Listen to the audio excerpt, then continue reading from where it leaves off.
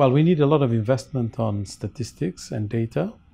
For instance, if you take the two most used statistical series, which are national accounts, so you know what is the size and the structure of the economy, or demographic statistics, so you know your population.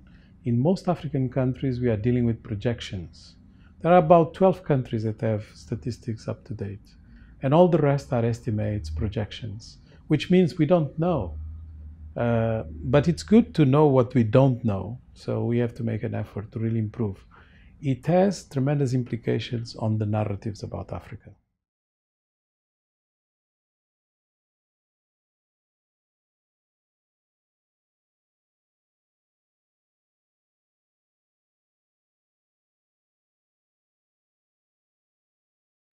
Well, for once, we know that industrialization in all other regions of the world have been done on the basis of very heavy carbon footprint. So now we are talking about retrofitting in most of these countries, equipment, infrastructure, and methods of production. So we have a lower carbon footprint. But Africa can just leapfrog. It doesn't need to go through those steps. For instance, we can power most of our industrialization with renewable energy. We just happen to have the largest reservoir in the world of renewable energy. So why go the route that the others did?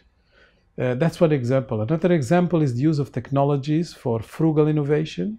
For instance, Africa has the largest number of people using mobile banking transfers.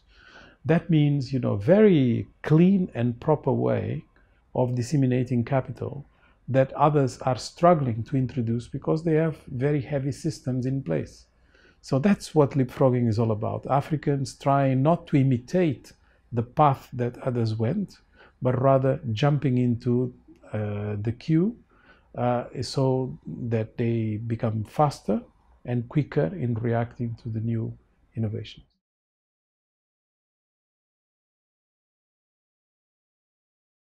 Enormous. If you look into the Paris Agreement, although it is mostly non-committal, Africans on a voluntary basis have some of the most ambitious targets. I think it's a good demonstration of the need for Africans not to just be recipients of aid and help for adaptation to climate change, but rather to be protagonists and be ahead in terms of proposing solutions.